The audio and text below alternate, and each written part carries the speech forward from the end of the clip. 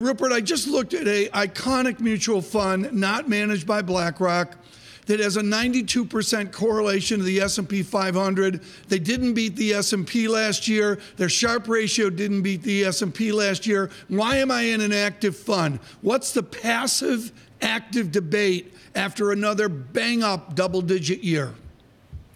Look, I think the debate is that active managers need to prove their value for money. And I think it's not just clients that are very focused on this. It's also the regulators, new regulations. The FCA is very focused on, index hugging active funds. And people need to demonstrate performance in the end because people know that clients can go passive. They can use very cheap, very flexible products. So, that's the debate. And certainly, within BlackRock, where we obviously have passive and active funds, the debate is if you're running an active fund, and if you're charging for that, you need to demonstrate the value you're adding. It's as simple as that. But active managers' theme is when things get lousy, they outperform passive funds.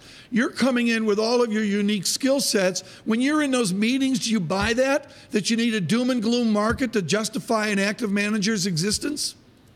No, I'm not sure you need that, although I think that it helps. And I think a lot of funds, proved their worth during the last downturn.